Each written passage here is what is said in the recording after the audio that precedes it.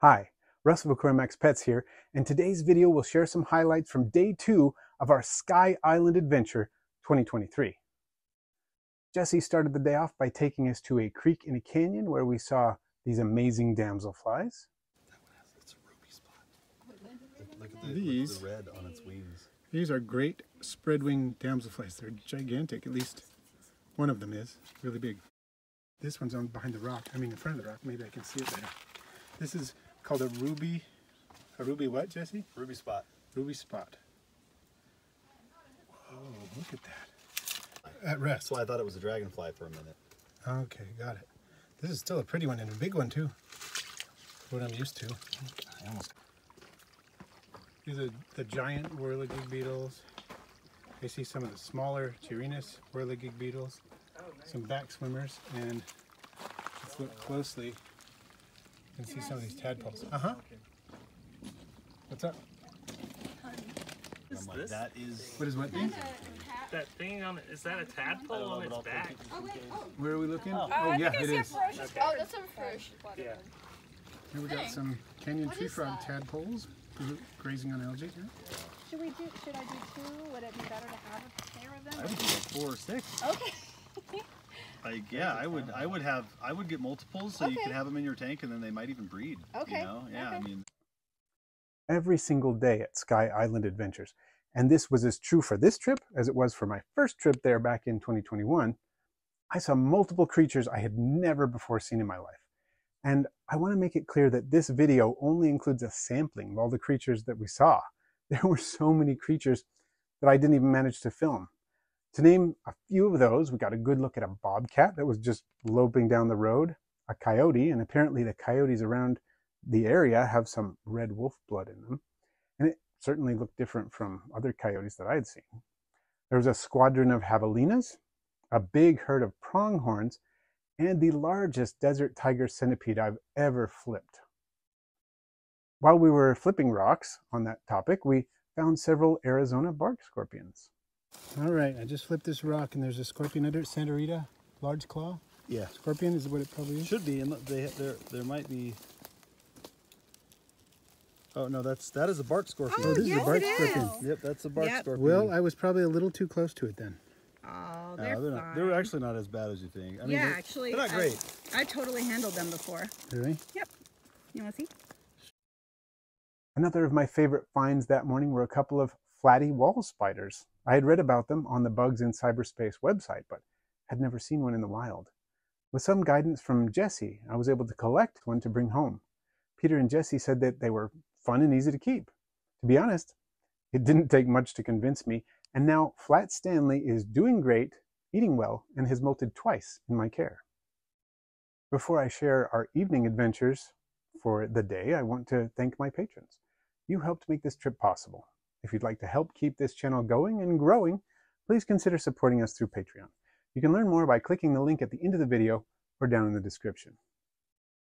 Now, a good night of blacklighting is always a highlight of the trip, and Peter sets up the light around dusk. And over the course of the evening, not only do more and more insects come to the sheets, but different species come out at different times. In addition, we take little forays out into the surrounding area and find lots of interesting creatures that don't come to the light. Oh, that is one of the cool ones that has that weird Whoa. X pattern. Very cool tortoise beetle. I think that's the first one I've ever seen in It's real the life. first one Yeah, I've ever same. seen.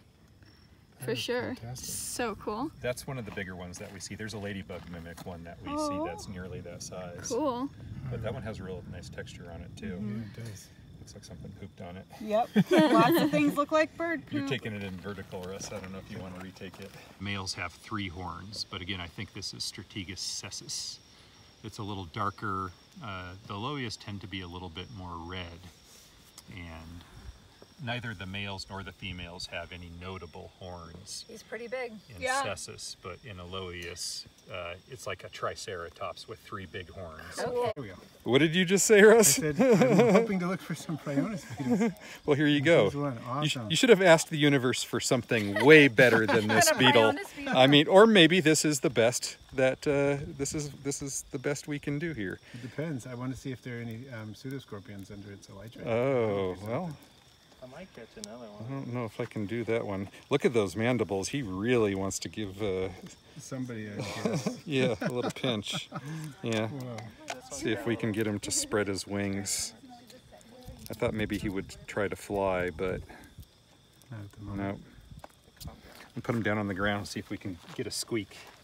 What do you got here? Oh, you did get a prune. Yeah, I just wished for Oh, it, and there I it have- was. Whoa. Peter Fender. We- That's remember some the ones serious that have you- stridulation. Oh, yeah, yeah, yeah. They were way bigger than that. Comes back around. He knows where I'm The at. ones in Oregon are like this big. Yeah. Do they get bigger than this here? Yes. Picking Oh. this up to show Jessica, and she picked one of the same species up at the same time. Real difference in color pattern. This is a masked Schaefer. I don't remember the genus or species, but they're related to Christina. They're in the subfamily of scarabs called rudolini. They have some- And I don't know if anybody's ever managed to or attempted to captive breed them, but you know, in the world of big or shiny beetles, these ones probably don't make the cut, but Really? I think they look like shiny wood. yeah, they sure do. Yeah, they're pretty You see these, gorgeous. Ingrid? Oh, cool. Those are so pretty. Oh, I just caught a grasshopper On accidentally. accident. Or it caught you. Those are so beautiful. They really are. Wow. Same I'm gonna take- subfamily as the Christina, but different genus. Wow. Bamboo or something. Yeah. Yeah. Whoops. Yeah, wood. It's the largest Sphinx moth in the United States, I believe. Wow. Really? Whoa. Packy Sphinx. It's Oh my so God. So fat. it's the thick sphinx. This is related to the hornworms. This is manduka fluorescence. Hopefully I'm saying it correctly, but it's beautiful. It's a pretty big moth. Let's get a closer look if we can. Wow. Yeah. This Those Sphinx have a lot moth of pretty decided to land on me. It's a Oh yeah. Hello. pretty gorgeous creature. We're hanging out on my shoulder. Yeah. Yeah, this pattern is That's amazing. kind of blowing me away here.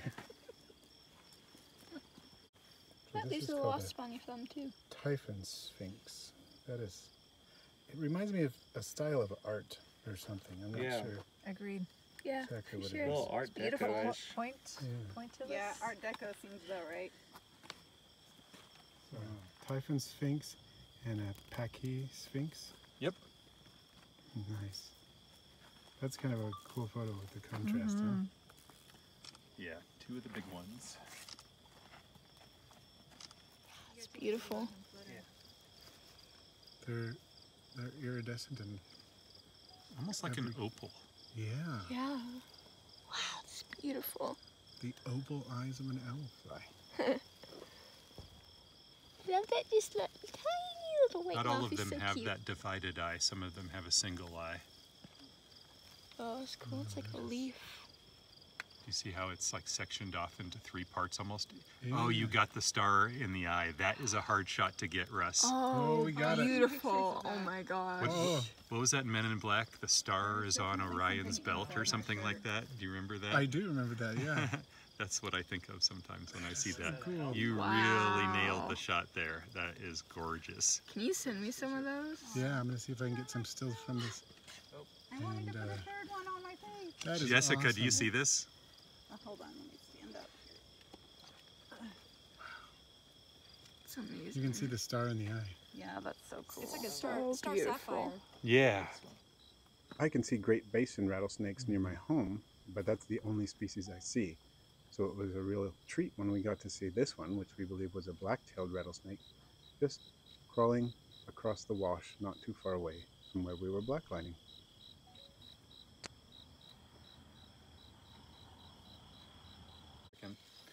And then I'm going to show you a star-bellied orb weaver spider. Oh, Yes, and it is currently preying on 2 May beetles. really? Yes, it's a Oh. glutton. Do you see the red-spotted toad right where the light is right here in the middle of where I'm circling? It's blending in so well. Is it on the wood or on the mud? It's on the leaf litter down in the middle right Oh, there. yep, So I right see at the it. top of Yep, the yep. crown of my light here. I see it. And then over there, the star-bellied orb weaver. You have to look at the body on this spider. It is not your spiny-backed orb weaver from Texas, but it is our closest thing to it, and one of my favorite spiders. Oh, cool. I've only ever seen a few in my life. There was one right by the guest house a few months ago, a very young one, and I was hoping it would stay there, but it moved on. Beautiful. But this is not a setup shot. Those two beetles flew into the web. Yeah, I was like, what is going on? Yeah. It's like fiber eating my nose. Star-bellied orb weaver. Wow. I think the genus is Acanthopyra. It's a kind of a tricky one to remember. Did you just put that on your face? Or? That's such an incredible shape. Star-bellied orb weaver. Those spikes are something else. Wow. That is such a fantastic little pattern. Spiky boy, as they say on Instagram. B-O-I. Yes, Spiky COI. boy. There it is. Once in a while it comes You got to turn out perfectly down the brightness. in the focus. Yeah, there we go. Yeah. There we go. Yeah. Oh, now I can move my You light have too. to, if you hold it down, it'll hold the exposure. But now you're not focused. So you got to focus first. Oh. Ooh, you got some Look at the patterning on It's that. called It's muting now. amazing. That's cute. I can't. Yes. So you can't So don't touch. Yeah, let's not. no touches. Yeah, there's no reason. We're too far away from. Whoa. It's a pretty big one. Oh, nice. So cool. Yeah. This is the Sonoran Desert Beautiful. toad here. And big. It's a big guy.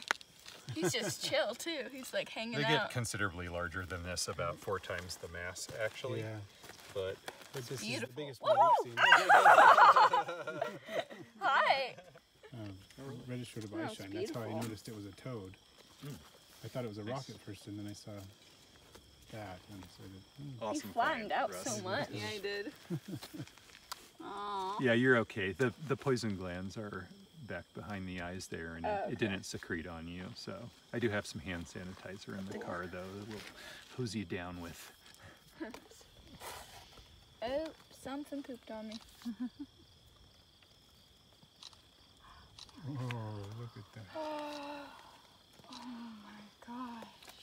It's probably Sphinx montana. It could be raspa, but That's Um, beautiful. the one on the other side now. Here is a moth that mimics a broken stick, and very effectively.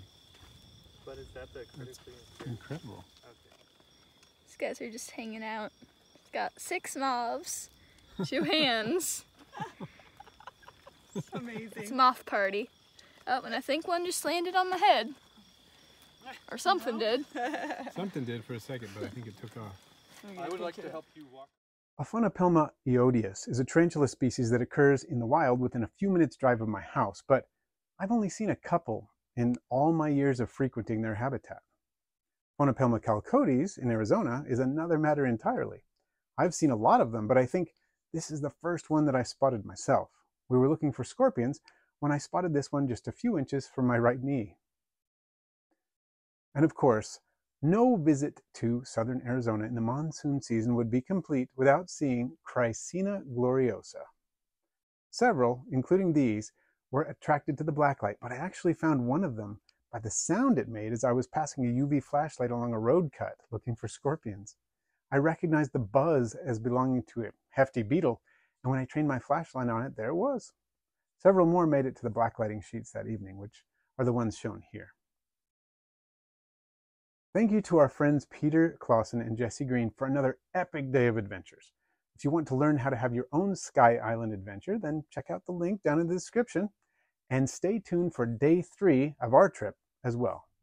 Thanks for watching. I post videos every Friday with live streams once a week as well. Please feel free to share, rate, comment, and if you haven't already, subscribe.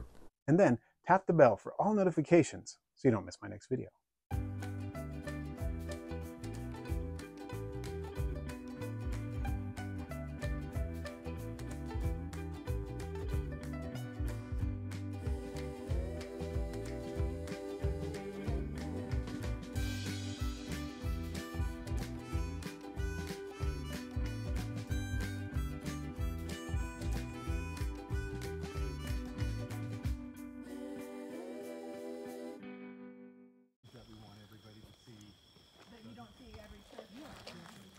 Orange desert toad. Look at that. I feel like the vial's easier. Big male tarantula here. Monopelma concodes probably.